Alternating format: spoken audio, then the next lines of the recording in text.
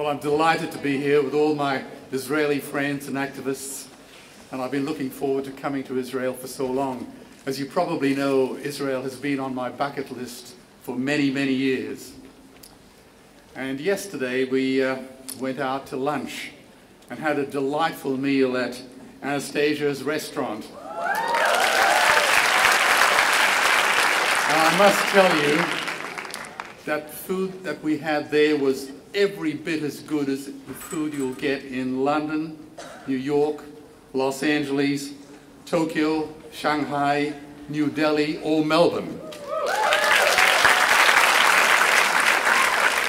Delicious food, charming people, great service, and cruelty-free.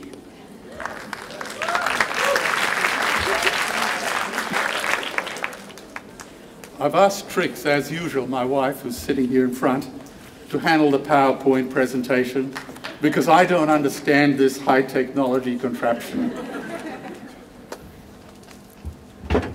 King Lear, late at night on the cliffs, asks the blind Earl of Gloucester, "How do you see the world?"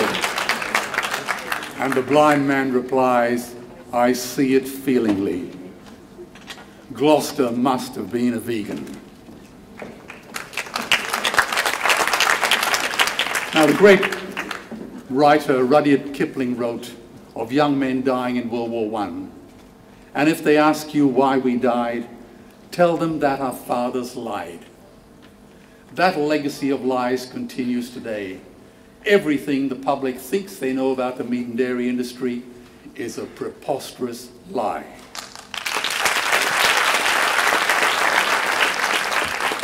You see, the world today is crying out for only two things: leadership and the truth.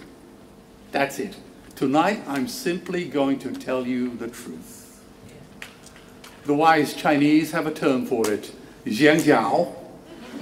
Listen to the friend who tells you the truth, even when it hurts. So let's just tell the truth, fearlessly and forcefully. That is what the Sanskrit word satyagraha means, the truth force. Now, Brendan Kennelly, in the book of Judas, wrote, "If you want to serve your age, betray it." But what does that mean, to betray your age?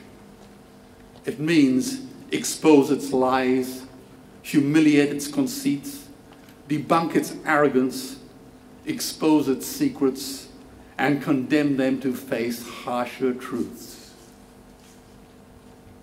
Alvin Toffler wrote, "The illiterate of the 21st century will not be those who cannot read and write, but those who cannot learn, unlearn, and relearn." We are in the process of getting people to unlearn and relearn. Now, I have long admired the great Prussian general Count Moltke, a soldier who preferred to think rather than to speak, a man silent in 7 languages. You see, it takes courage to stand up and speak. It also takes courage to sit down and listen. Now, there was a time when my favorite food was filet mignon and lobster, a fact for which I am so profoundly ashamed today. So what made me, as a young investment banker, decide to leave the world of lobsters and Learjets in exchange for shelters and slaughterhouses? To take nothing but pictures, own nothing but memories, leave nothing but footprints, kill nothing but time. You probably know that many years ago I decided to take all the money I'd ever made and give it away with warm hands and die broke. And so far we're right on budget.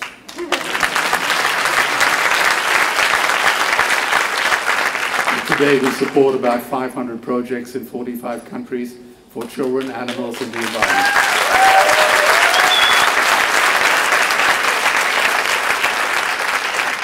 So you see, something happened to me.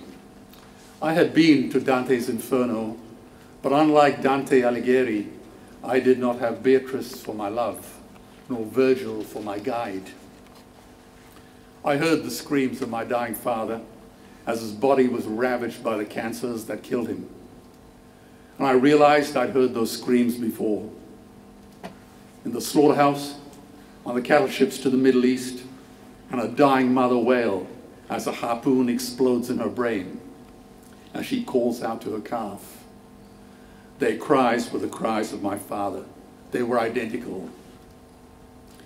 And I discovered that when you suffer, we all suffer as equals. And in their capacity to suffer, a dog is a pig, is a bear, is a boy.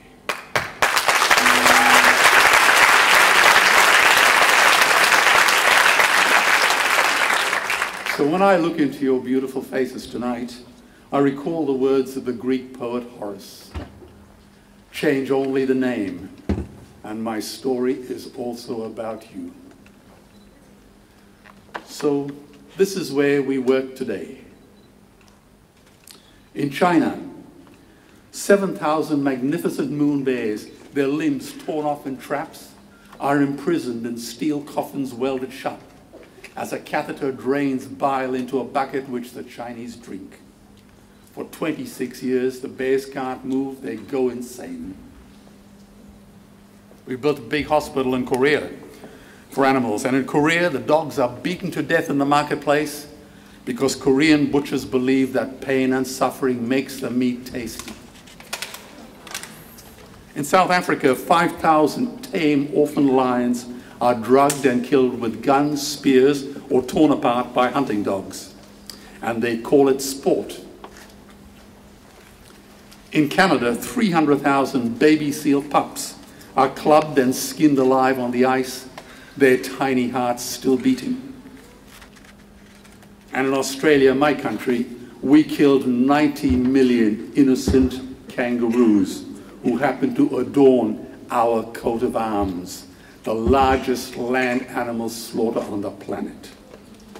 And we sent millions of animals born on Australian soil on death ships to the Middle East and elsewhere, where their eyes are stabbed out and their tendons are slashed for 30 pieces of silver.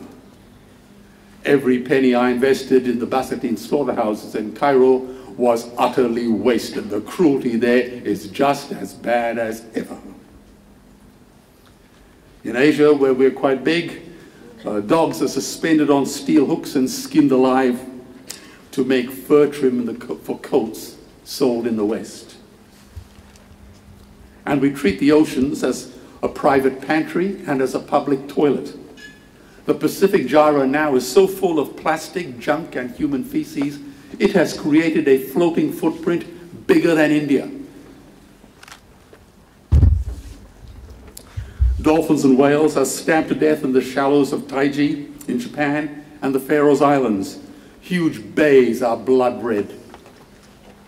Now, some of you would probably know my involvement in Sea Shepherd in a number of capacities as a financier as well. And you also probably know we send our ships to Antarctica every year to ram the Japanese whalers in the Southern Ocean. And we've already sunk half the Norwegian fleet, whaling fleet, and half the Icelandic whaling fleet, and we'll do the rest soon.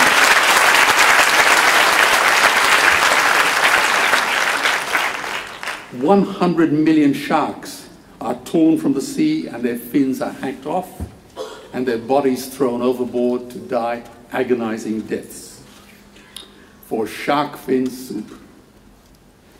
And factory farms, what a joke, animal factories, now spew chemicals into the oceans, creating hypoxic dead zones of 1 million square kilometers, killing coral, plants, and ocean animals.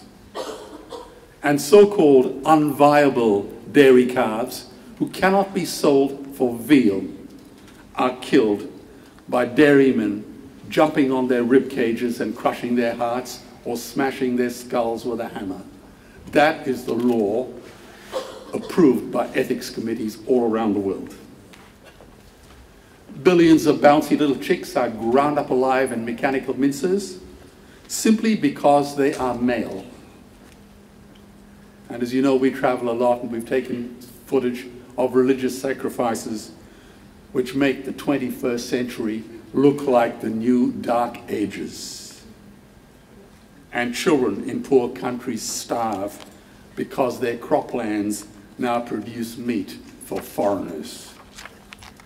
I won't be showing you any more pictures, but that is where we work nowadays. Now, in human history, only 100 billion people have ever lived. 7 billion people are alive today. And we humans torture and kill 2 billion sentient, living, loving animals every week. 2 billion. And we stab and suffocate 1 billion ocean animals every 3 hours. 1 billion. Trillions of fish are ground up into pellets to feed to livestock. Vegetarian cows are now the world's largest ocean predators. And oceans sequester, as you know, more CO2 than all the forests of the world put together. 10,000 entire species are wiped out every year because of the actions of one species. And we now face the 6th mass extinction in cosmological history. If any other organism did this, a biologist would call it a virus. It is a crime of unimaginable proportions. We humans have become mammalian vultures, feeding on the rotting carcasses of animals killed by others. Today, we are not fed by farmers, but by contract killers working in a slaughterhouse. Now, there are only 2 peak predators on the planet: humans on land and orcas in the oceans. In the 20th century, humans killed 200 million members of their own species. Orcas killed none. And no country should expect protection from their own governments either. In the 20th century, 100 million people have been killed by their own governments. Now, Victor Hugo said, "There is nothing more powerful than an idea whose time has come. But I say there is nothing more destructive than a bad idea whose time has passed." The time for me has passed. If it ever existed in the first place. But happily, the world is changing. 20 years ago, Twitter was a bird sound. www was a stuck keyboard. Cloud was in the sky. Skype was a typo. 3G was a parking space. Google was a baby's burp. And Al-Qaeda was my plumber. Now, the most beautiful word ever written in any country, in any language, at any time in human history, came from India, from the Upanishads 3,000 years ago. Ahimsa, non-violence to any living being. So when people ask me to define myself, what religion I am, or that sort of thing, I invented a new word, ahimsan. I say I am ahimsan, a person who rejects violence in all its forms.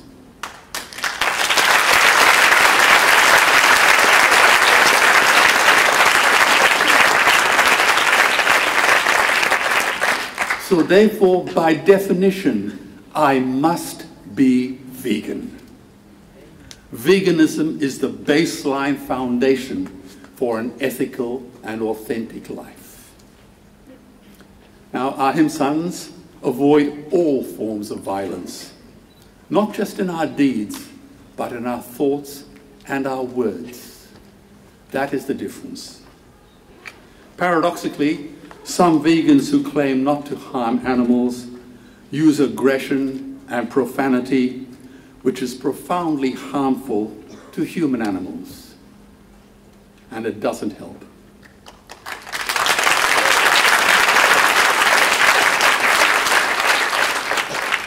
Ego and Facebook fighting have become blood sports for vegans who refuse to shed blood.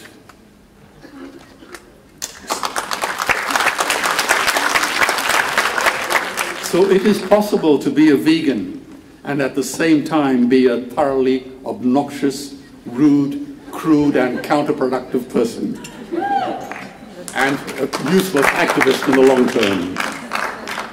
But to be ahimsan and vegan is to be enriched, elegant and enlightened.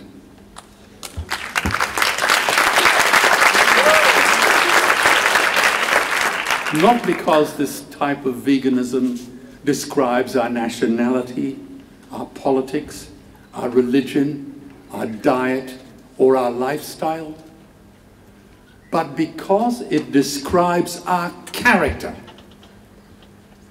Veganism defines your character, not your diet, not your lifestyle. This is so because we object to violence wherever and whenever it occurs, even in our words. And this is not just about animal rights. It is also about human wrongs. Animal rights is now the greatest social justice issue since the abolition of slavery, and you can put that in the bank.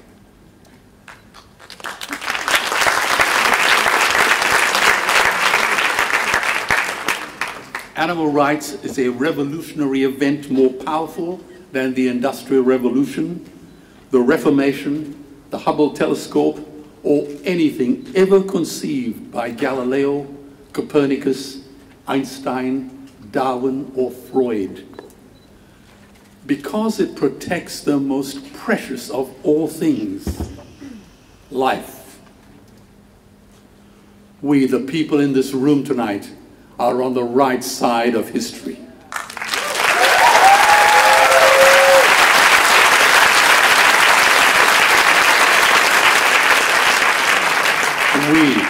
We, the people in this room, are creating the new enlightenment, the second Renaissance. Let it begin in Israel.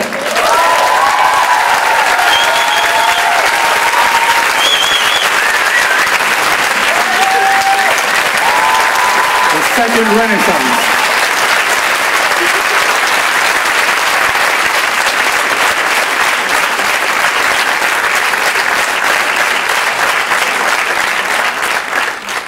Now, Christians know the golden rule. Do unto others as you would have them do unto you. And that is true. It comes from the New Testament. But it actually goes back even further to the Babylonian Jew Hillel in 70 BCE.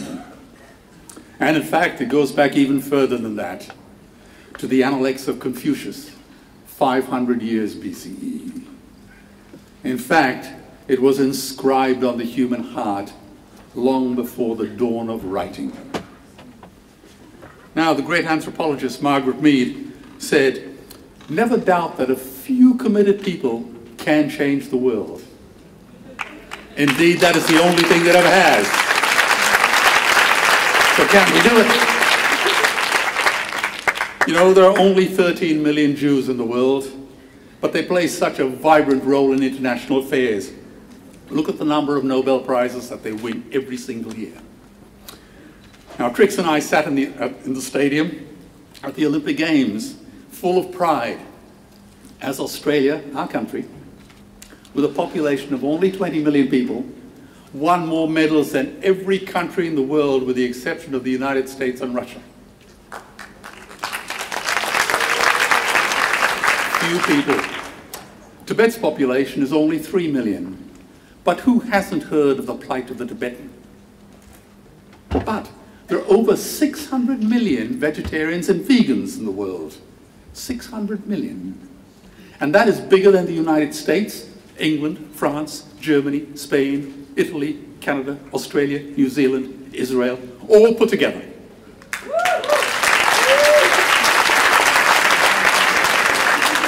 If they were one nation, we would be bigger than the 27 nations of the European Union. And despite this massive demographic footprint, we are still drowned out by the raucous hunting, killing, shooting cretins who believe that violence is the answer when it should not even be a question. So restaurants that dress up a dead animal are gastronomic tobacconists. They don't fool me for a second. I know that they're in the business of putting lipstick on a corpse. You see, animals are not just other species, they are other nations, and we murder them at our own moral peril. Now, the great historian Barbara Tuchman defined folly, foolishness, as acting against our own best interests. Whenever someone acts against their own best interests, that is the definition of folly. And Occam's razor, named after the 14th century Jesuit priest, says this: when presented with a number of possible solutions to a problem, the simplest one is always the best. And that idea is now used by engineers, lawyers and courts, and scientists. So let's just apply these two tests to the meat industry problem. Forest depletion by the meat industry costs 3 times as much as the global financial crisis 5 years ago. And it happens every year. Zoonotic diseases from factory farms threaten a pandemic to rival the Black Death, which wiped out half of Europe.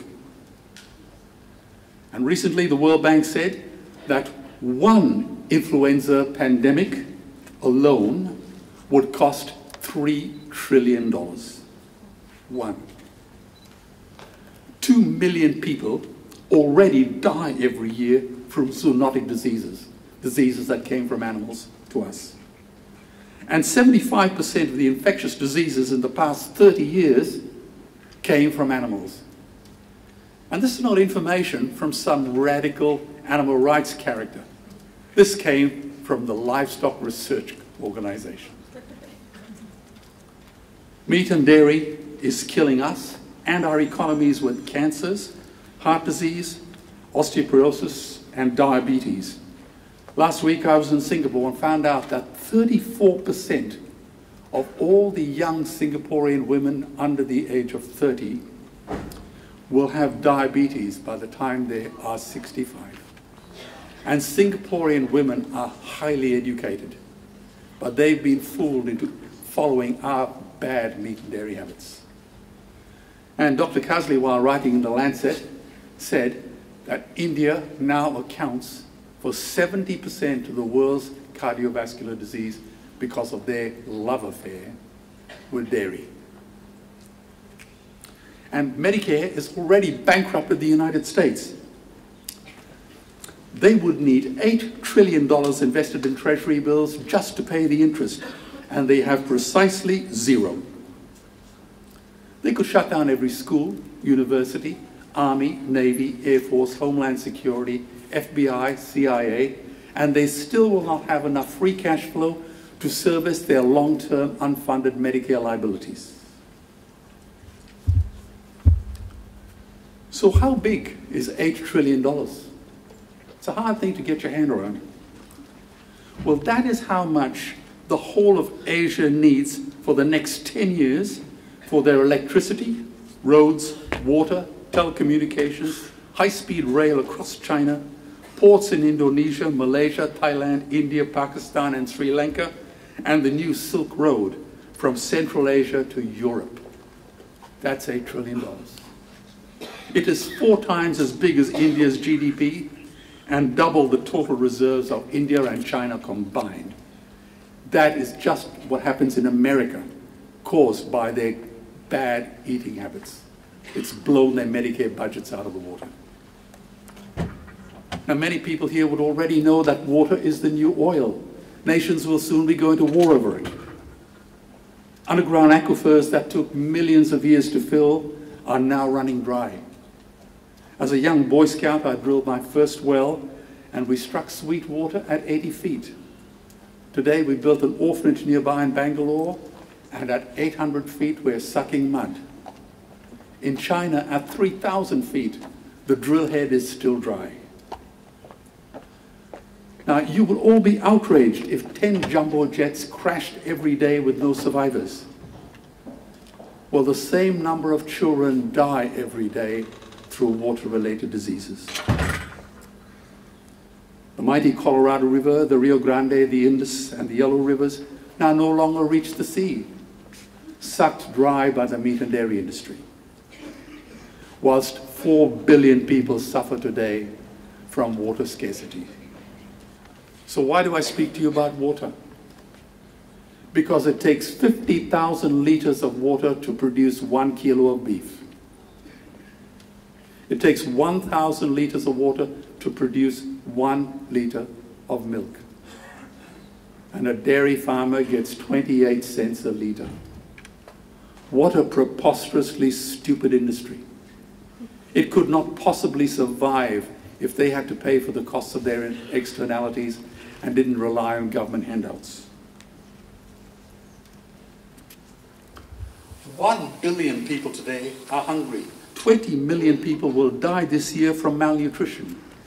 Cutting meat by only 10% will feed 100 million people, and going vegan will end malnutrition forever.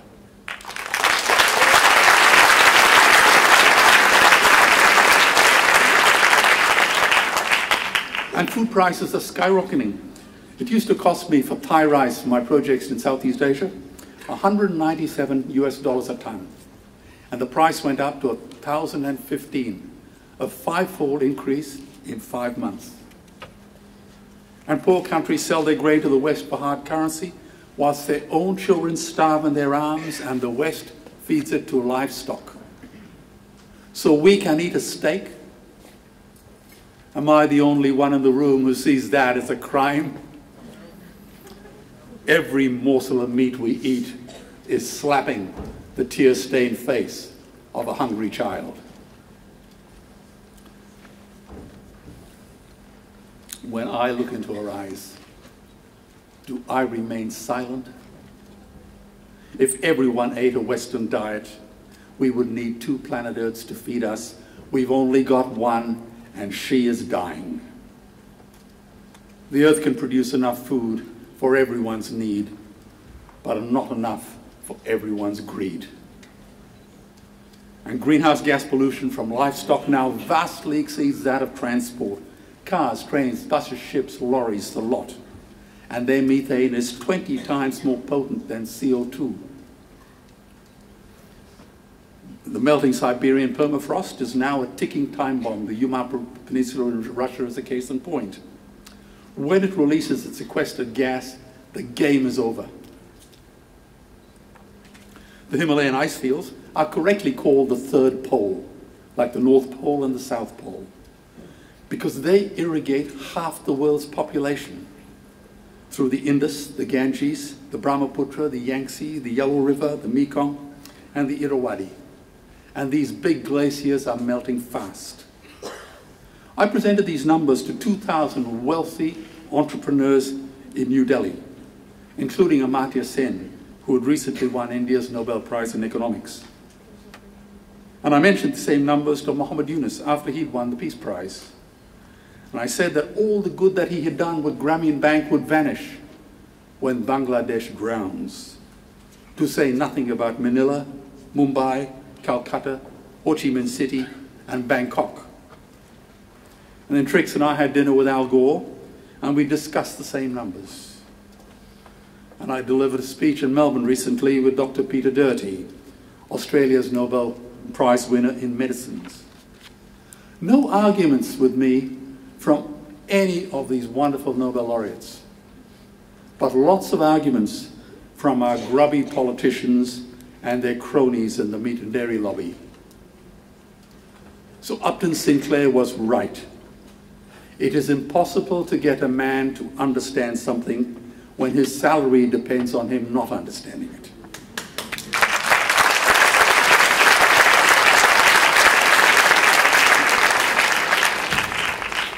Now, Admiral Denny McGinn, the chief of US warfighting requirements, said recently, "We have learned that nations will raid and invade long before they starve." And we freak out in Australia when we have 1,000 refugees arrive on our shores in leaky boats. Imagine greenhouse gas emissions hitting 500 parts per million, or a 3-degree temperature rise, creating 100 million eco-refugees in 1 year. This calamity will reshape the geopolitical landscape forever. We are now facing the perfect storm. If any nation had developed weapons that could wreak such havoc on the planet, we would launch a preemptive military strike and bomb it back into the Bronze Age. But we can't. It's not a rogue state. It's an industry. The good news is we don't have to bomb it. We can just stop buying it.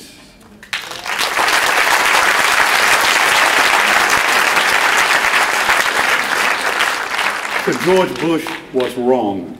The axis of evil does not run through Iraq, Iran, or North Korea.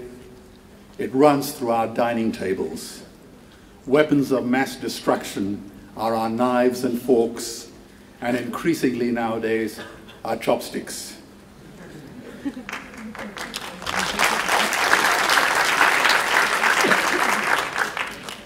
See, the Stone Age didn't end because we ran out of stones.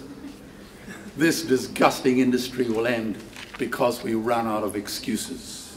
Amen.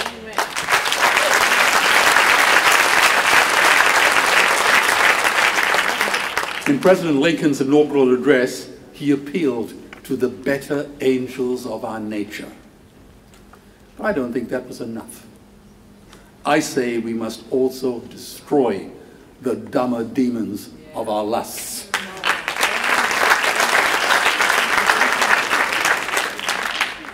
There is a Swahili saying, if you want to travel fast, travel alone.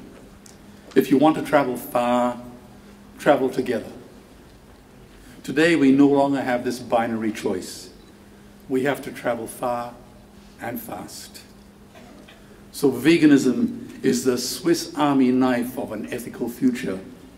One instrument solves all our ethical, economic, environmental, water, and health problems and ends animal cruelty forever.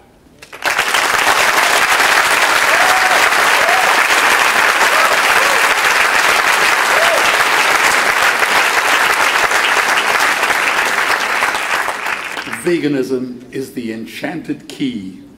It opens locked doors to secret rooms in your own castle. It rearranges the furniture of your mind. Veganism is your friend. It is your future. And it is the only future worth having.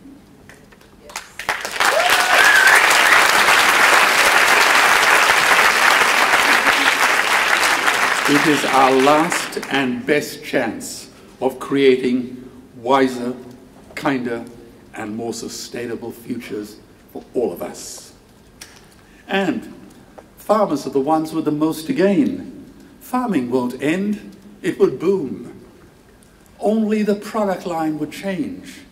Farmers would make so much money they wouldn't even bother counting it, and I'd be the first to applaud them. Believe me, please tell your politicians that veganism is the engine of redirected economic growth.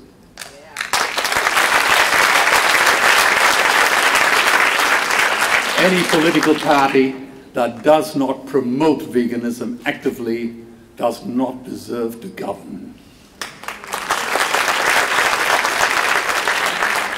And in the process, governments would love us. New industries would emerge and flourish.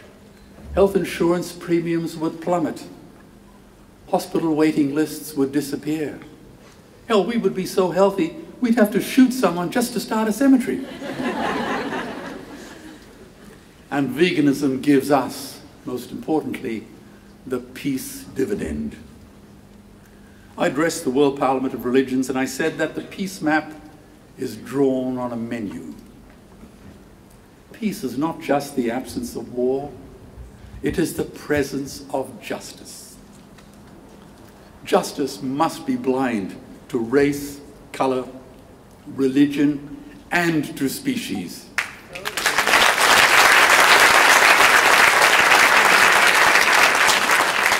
If it is not blind, it will be used as a weapon of terror, and there is unimaginable terror in those ghastly gulags we call factory farms and vivisection laboratories.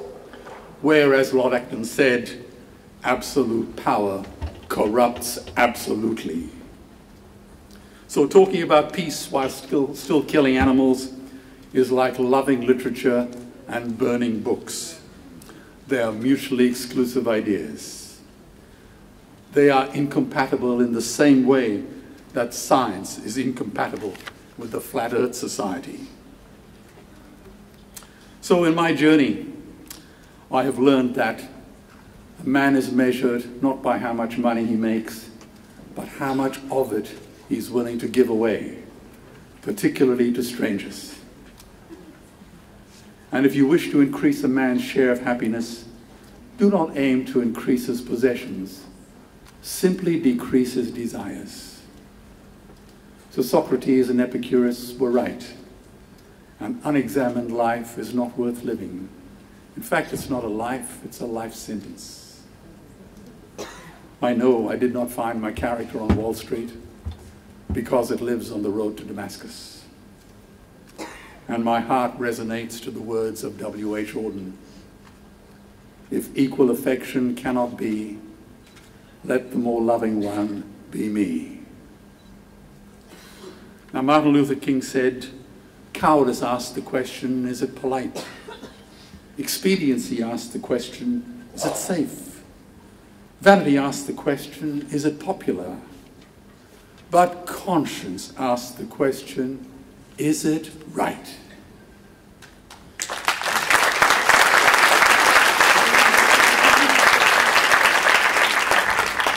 Our lawmakers have got to set up a new system. We need a new kind of jurisprudence, a new legal system entirely.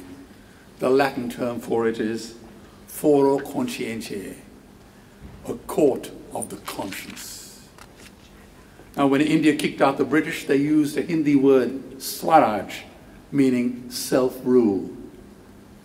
Animals, too, must be freed from the brutality of an outside force. Now, I speak to audiences all around the world. Sometimes there are small groups, and sometimes it's up to 5,000 people. And they're all good, caring, decent, loving people, and they all genuinely want to change the world, as long as they don't have to change themselves. But life does not work that way. First we change in our hearts, and then the world follows.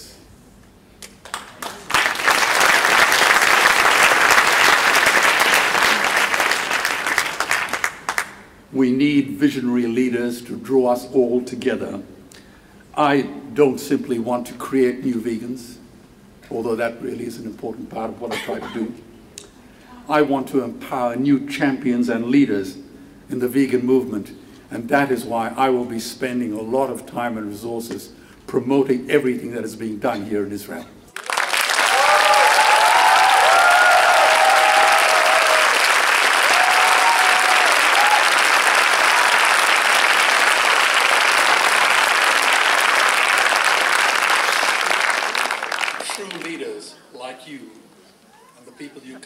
In the future must face their own demons courageously.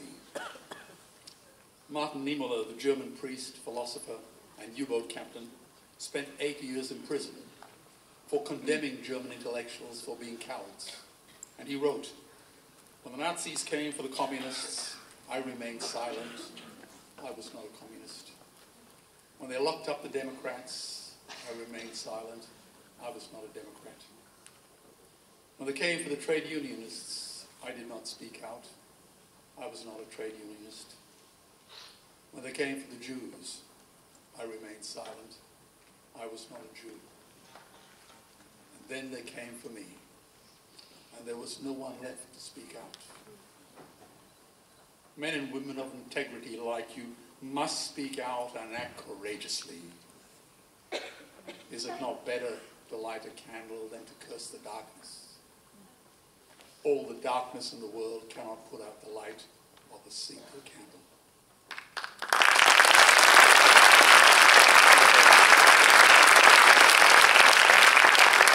You see, I believe another day is dawning, and if I close my eyes, I can feel her heart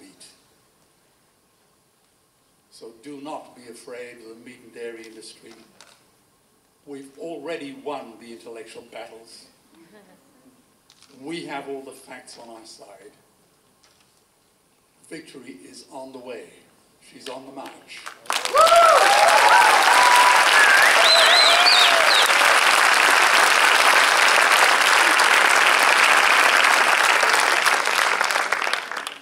Please remember Gandhi's words.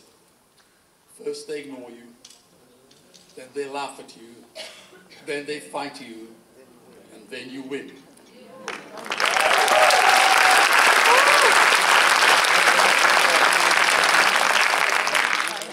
The last sentence of Scott Fitzgerald's book, The Great Gatsby, reads, "So we beat on, boats against the tide, drawn back ceaselessly into the past."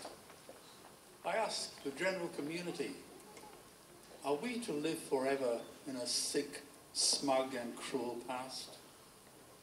Let's not relive history. Let's make history, because that is what leaders do.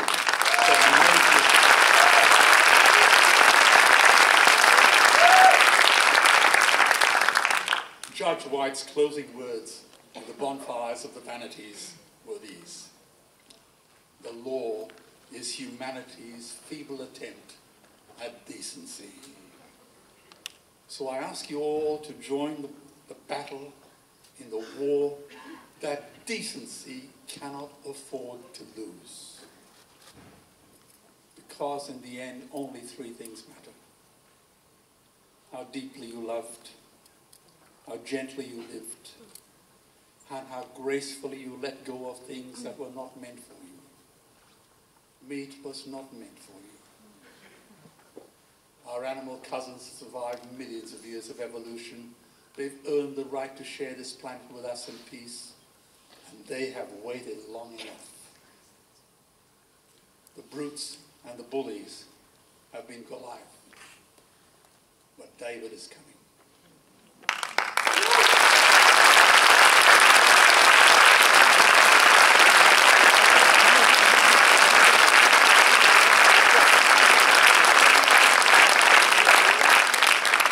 Maybe he's in this room. Maybe he is one of you.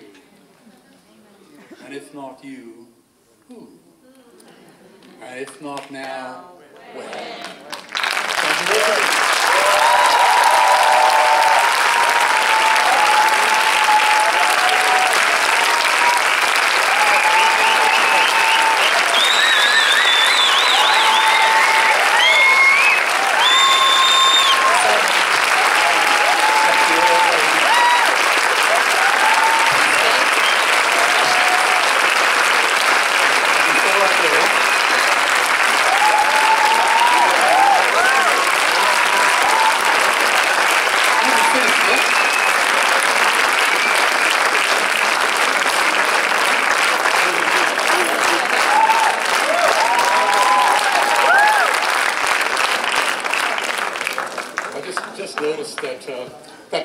Is here.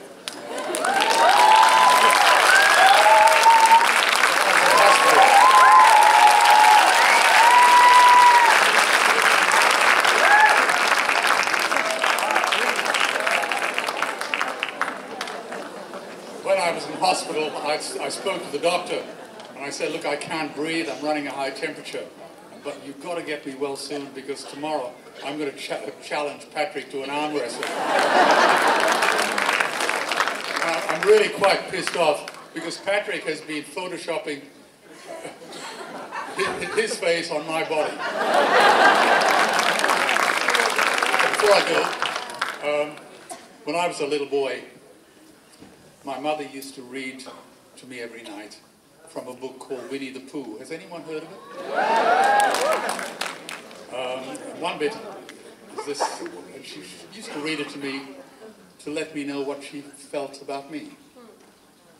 Christopher Robin is reading to Winnie the Pooh, the teddy bear.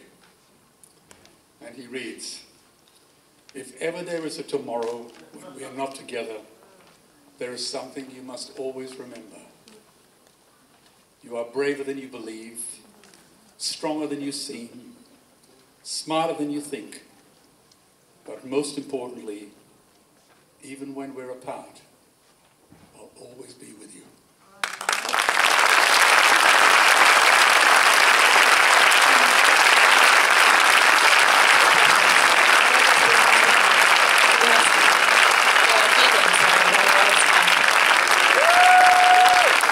יש לנו שאלה אחת הנה, של אמנון. How do we arrange large numbers of activists to active and efficient methods, and what are those methods? Not in Israel. Well, let me tell you, if it was easy, it would be done already. The animal rights activist movement, if you like, is the most balkanized of all movements you could imagine. They are in, I always say that, as I say, we've got 500 projects, and we deal with, I think our mailing list is 90,000 people, 3 million hits on our website. And we don't sell anything. All we do is basically give money away. It's quite kind of boring.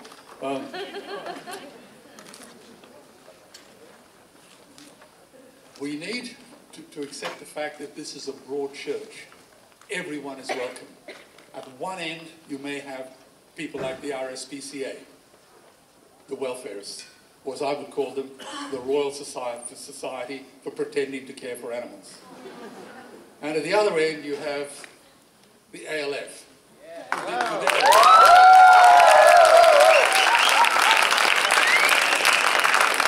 There is room for everybody. I wish there were more funds going in this direction rather than that direction. And if you look at the numbers of people like the RSPCA, you find that the money they're getting is actually dropping. The only reason why they're doing so well is that people are dying and leaving bequests. So there is change. How do we get everyone to work together? Unfortunately, we're dealing with human beings where egos are so important. Anybody, any fool can get up on stage, nicely rehearsed speech, and inspire an audience. But to be really successful, we really need to deal right across the board, from activists in the street, little kids in school, right up to the corporate boardrooms of the biggest companies in the world.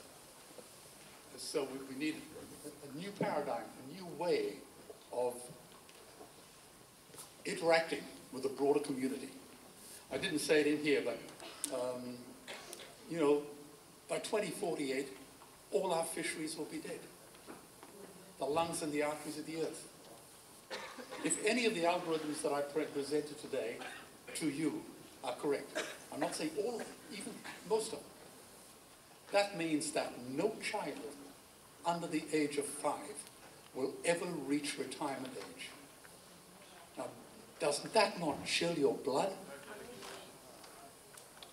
If everyone on the street out there realized how dire the situation is, every government in this world would fall. By 2048, all our fisheries will be dead. And during Q&A, I'm going to ask myself a question, because there's an Israeli crew member on one of our ships, and she said, Philip, I want you to tell the people in Israel something about the oceans, because that's an area that is completely neglected in Israel. So I don't know. If you want me, I will answer her question. Please do. What about the situation of the ocean? It's a, you know, I'm sure that all of you at some stage has had a high school teacher, a biology teacher, who would say to you, show you a picture of a rat's brain, and then compare it with a picture of a dog's brain, and a human brain, and a chimp brain. And he would say that the brains become larger, and the convolutions on the neocortex become more pronounced, and he would offer this up as proof of the superior intelligence of humans over animals. But he very conveniently forgets that the human brain is 1,300 cc's.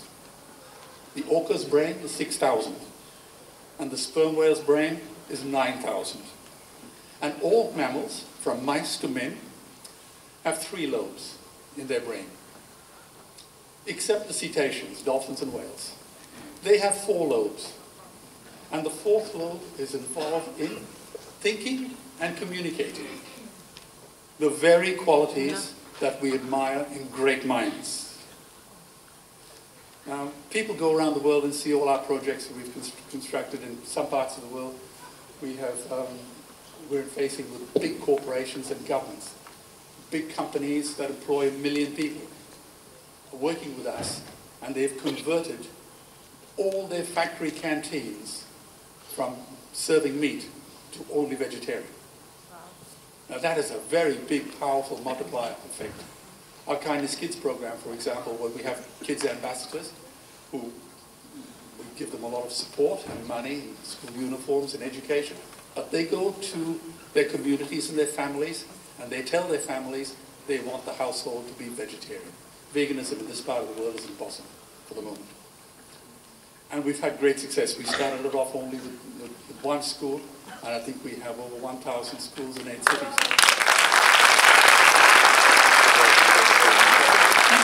at our projects, and they can touch the buildings and talk to the people who work there. But no one knows what we do for drift netting, long lining, whaling, shark finning, plastic and sewage dumping, dead zones and agricultural runoff. Because they're all invisible. Like all atrocities, out of sight is out of mind. So we need to understand that the fishing industry is a squalid, taxpayer-funded scam. And the dynamics are quite asymmetric. Bigger ships, bigger capacities, larger freezers, spotter planes, sonar technology, toxic chemicals, richer consumers, bigger appetites, and dirtier governments. Versus fewer fish, powerless creatures, poisoned oceans, sicker animals, unimaginable suffering, bigger appetites that you can possibly imagine, fractured food chains, extinct species, and cruel wastage. I urge everybody to please read the book, The Empty Oceans. Now, everyone is concerned nowadays only about the whales, because whales are iconic animals, loved by everybody. So I think we should still continue to fight for them, because if we can't save the whales, we can't save anyone, period. Not the dolphin, not the tuna, not the albatross, not the sharks, not the turtles, not the seals, and therefore not the tigers, lions, elephants, deers, or kangaroos. We can't save anybody. We can't even save you. You see, this is not a zero-sum game where the poacher's loss is the environmentalist's gain. It is worse. If the poachers win, we just don't lose. Everybody dies. And that is the message we're trying to get across. The Dutch government has just given Sea Shepherd many, many millions of euros. And I don't know if it's been announced publicly, but there's no one here from the press anyway. But the new ship that we're using that money to build is going to be so fast, there's nothing the Japanese can get away from. We'll get them. So, I had to answer that question on behalf of my Israeli friend who now lives in Melbourne. There's another question by Eyal. How do you choose in which projects to invest? And how do you measure efficiency of projects, cost benefit, and so on? When I first started 25 years ago, I made a lot of mistakes. I wasn't very focused. But now we have a huge network. Professor Drucker from Harvard University said they were my low-cost probes. I've got people around the world who feed me information. And we're not a bottomless pit anyway. We're not a foundation. You know, we're just two people. So we're very focused. And how do we measure it? Two very important characters. How many lives are you going to save? And how active are you promoting the vegan cause?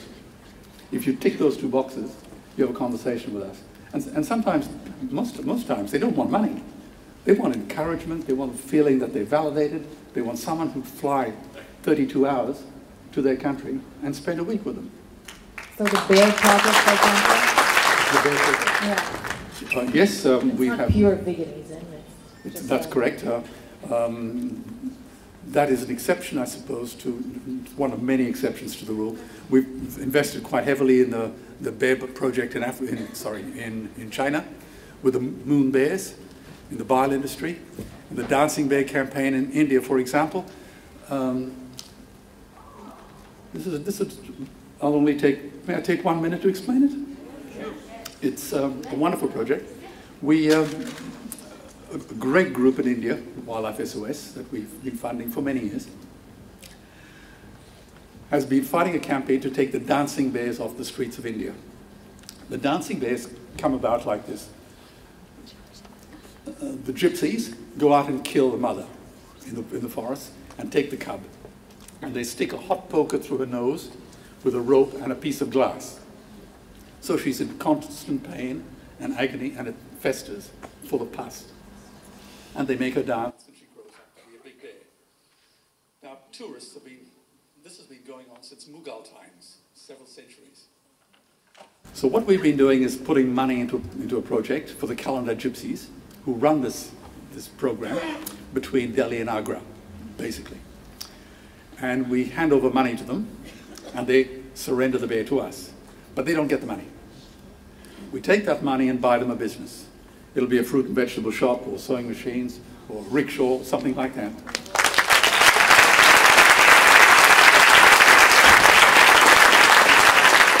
So now, the Calendar Gypsies don't have to be itinerants. They can stay in one place. Now the kids can go to school.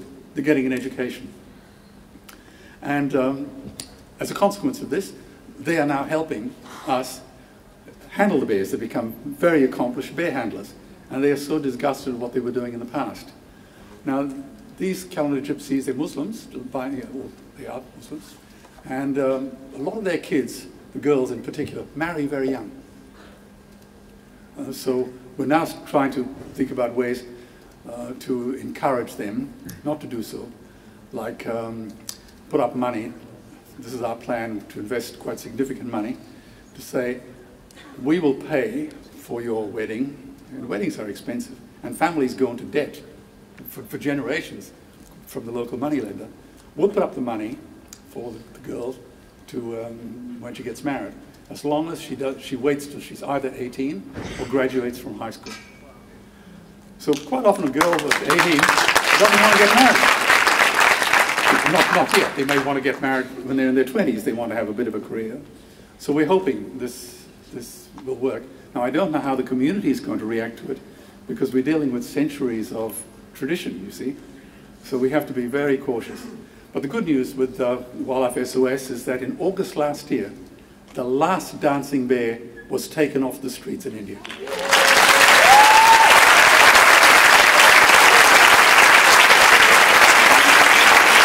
Well, this year is the year of the monkey, so we have a new challenge.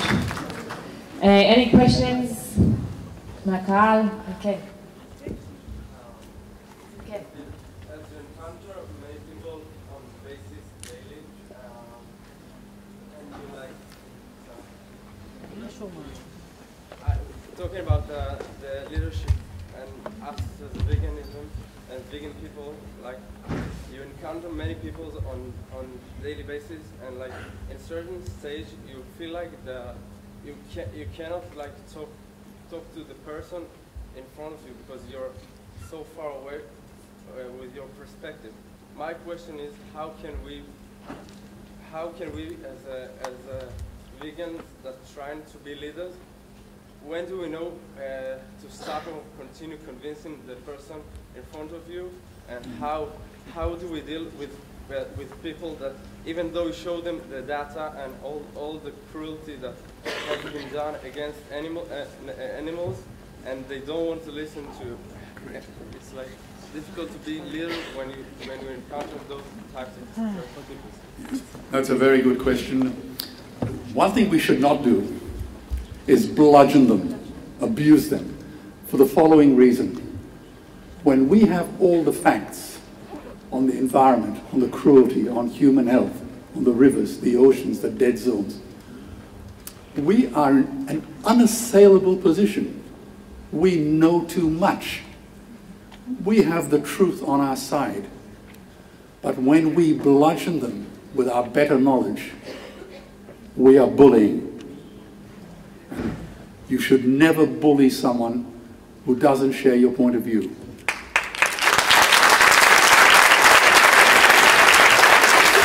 So what I suggest is something along these lines. I think it was the poet Shelley But I know what you Israelis are like. You all like doing research.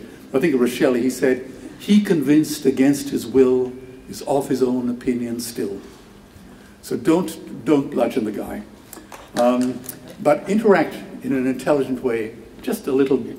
Present yourself in a very friendly, open way, so that he or she respects you. In business, you know, people do business with people they like. And if the guy that you're dealing with actually likes you because of your manners, your style, the way you dress, you're clean, you're polite, and you're engaging, he's going to listen. Because generally speaking, people are quite rational, are often rational, occasionally rational. but I think part of the problem is us. I know I have a fairly, I move in certain circles in other countries, and people know that I'm a vegan advocate, campaigner for the vegan movement. And they go out and Google vegan activism. And they see me there making speeches. And whenever I make a speech to any organ, I always wear a suit. I always try to be polite and not get into a fight. But then on the same page, there'll be another vegan advocate swearing profanities. And they think we're all in the same camp. And that turns them off. So I think it's, we should be very cautious as campaigners. This is not about us. It's about the bears in that cage who's going insane. And he doesn't say, I want you to win the argument. He says, just get me out of here.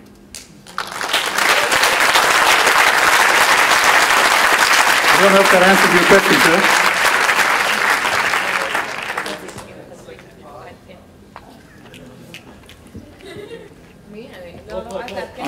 Did I just see a very polite Israeli? אני אגיד בעברית, כי האנגלית שלי לא סבבה. נתניה בכל זאת. בתור מעצמה טבעונית עולמית. הוא לא חושב אולי שווה להשקיע בישראל, להוביל אותנו מ5% ל20%. He's asking a question and their answer. So you're free to go. עוד שאלה הייתה? לא. Okay, so Birthday question. I'll translate while you're looking at your papers. He asked, as a vegan empire, don't you think that we should grow from 5% of vegans to 20% and that we are worth being invested? Right? And then they answered that you've already said that. Well, if veganism was a company, I'd be buying shares in it. I agree with you. Global wrote a book called The Tipping Point. At what point do we become mainstream? We'll probably never become mainstream, but we'll become so powerfully influential that meat eaters will be considered in the same light as smokers. It's like having a very ugly mistress. You're too embarrassed. You might crave her body, but you'd be too embarrassed to be seen in public with her. I think that's a good point. We've got to, a 5% number is nice, but it's not big enough. But as I say, you know, by 2040, we're running out of time. That is the bottom line.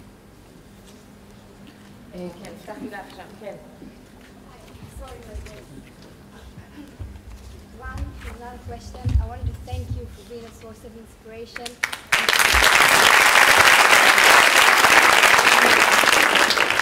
And two, I wanted to ask you, dealing with all that you see, of course you see a lot of success and that is amazing, but do you ever get desperate? Do you ever think we're too late and people hold on to their habits too hard to let them go in time and save all of us? Yes, I get depressed because of the things I see on a daily basis.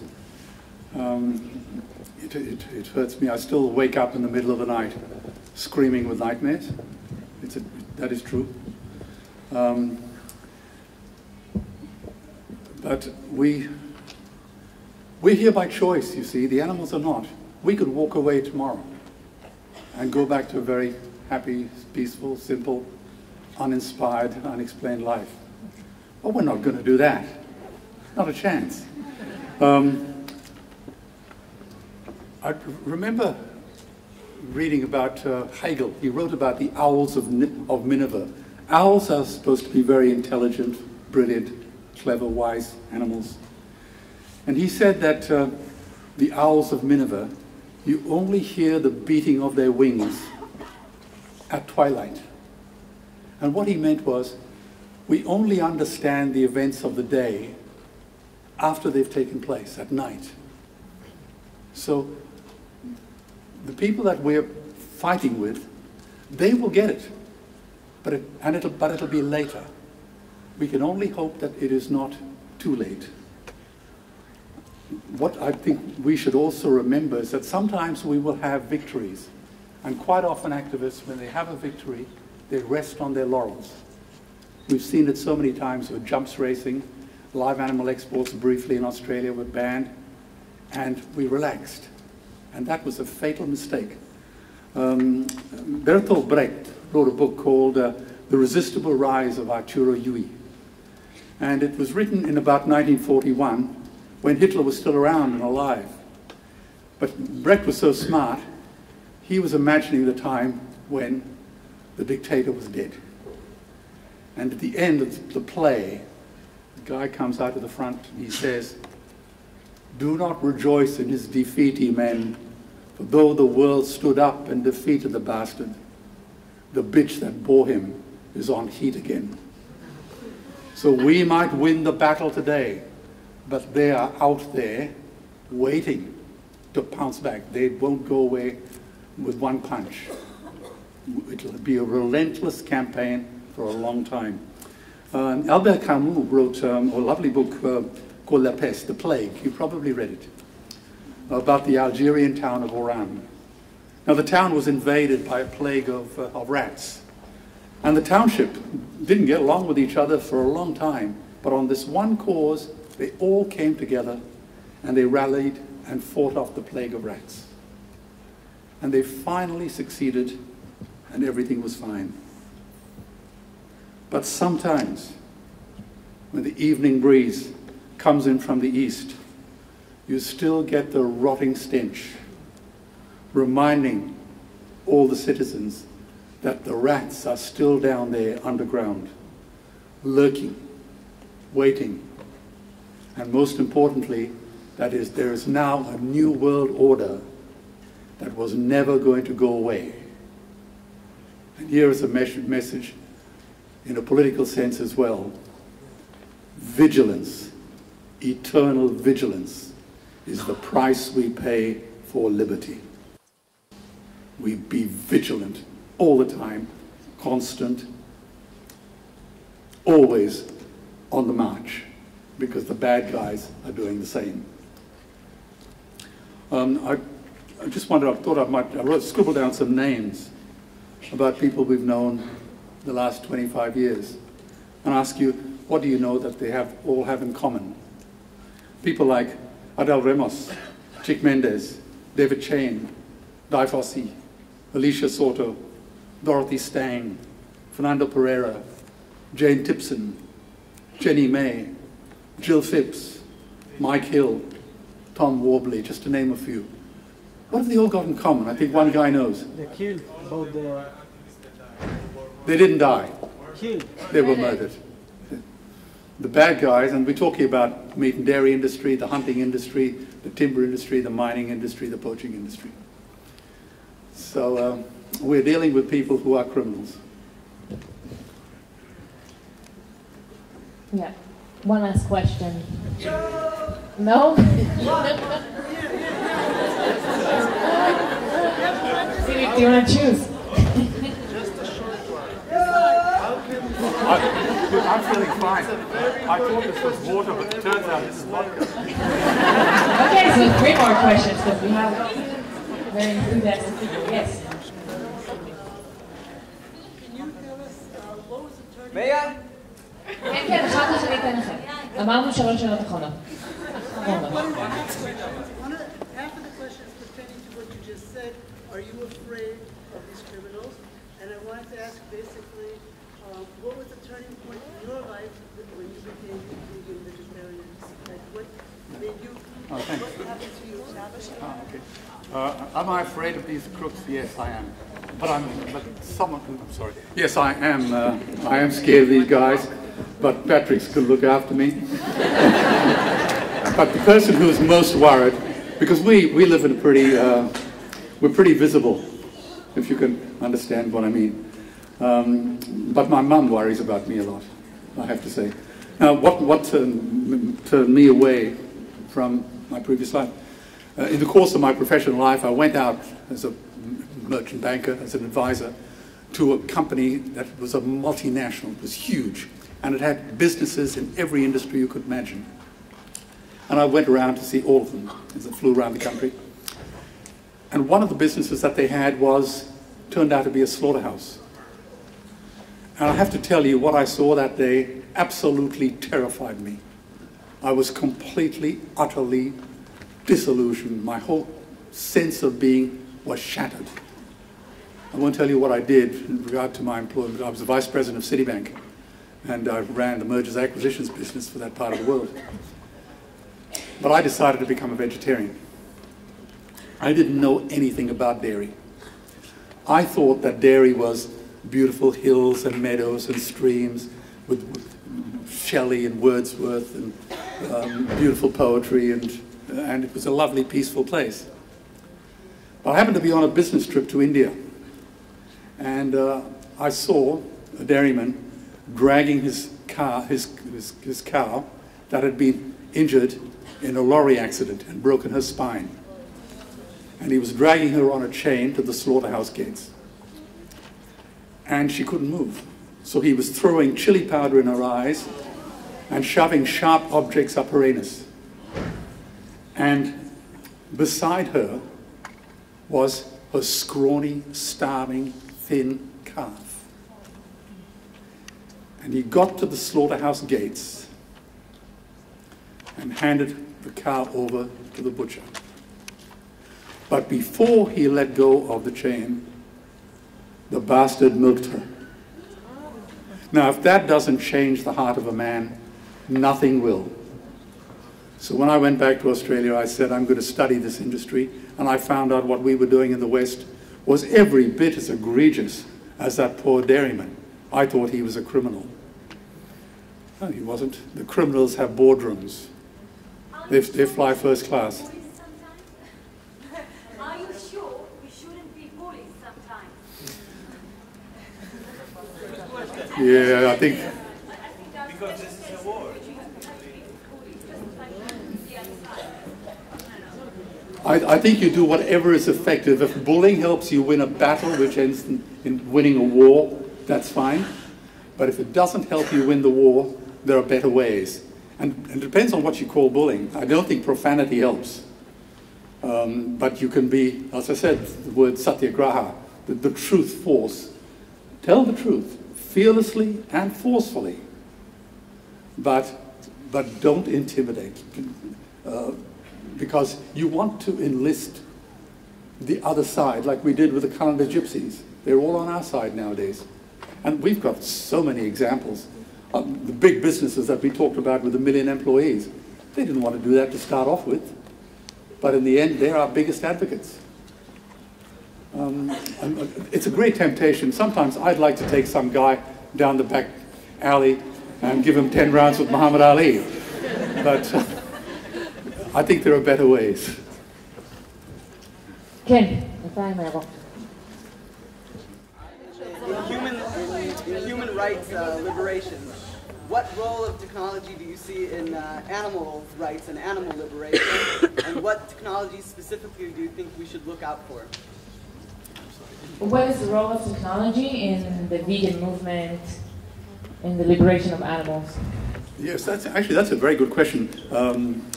Social media is the thing that's going to change this. Social media will, properly handled, will bring us very much to the fore. If we could actually get into the younger generation, particularly in the high schools and universities, that would be a wonderful role. I don't use these things like Twitter, etc., but I know it's going gangbusters in places like India. India animal rights movement is just exploding.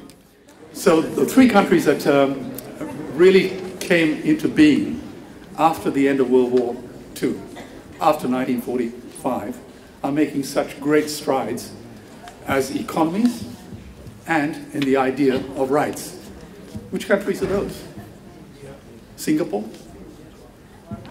India, Israel.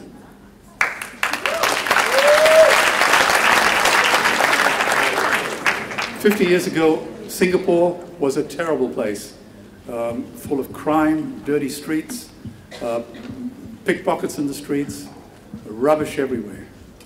Go to Singapore today. The airport is swankier than Trump Tower. There's no rubbish in the street. Singapore's become the Zurich of the East." I think countries like that are the ones that are going to be encouraged. India is the same. The animal rights movement there is, as I say, we built 55 projects in India, and they are doing extremely well. And of course, I don't have to tell you what you're doing here. So it's a credit to all of you. But the problem is not so much activism, it's the general community. I just remembered that, something I just might mention in passing. In World War II, Hitler sent an official, one of the Nazi officials, to Paris to enlist Pablo Picasso in the Nazi cause. And in Picasso's apartment, the official saw this big painting of Guernica, depicting the hideous bombing of the Basque village by the Nazis. And the official, trying to flatter the artist, was amazed, and he said, "This is wonderful. Did you do it?" And Picasso said, "No, you did." The same is true about the animal industrial complex. They didn't build it, we did. The customer did. Customer paid for it. And I tell you, if we can convince the customer that meat is no longer on the menu, they would do a U-turn so quickly their heads would spin, because businesses respond very swiftly to changes in the market. And if we can do that, I could say in 10 years' time, vegans will not be a nasty word, it'll be a badge of honor.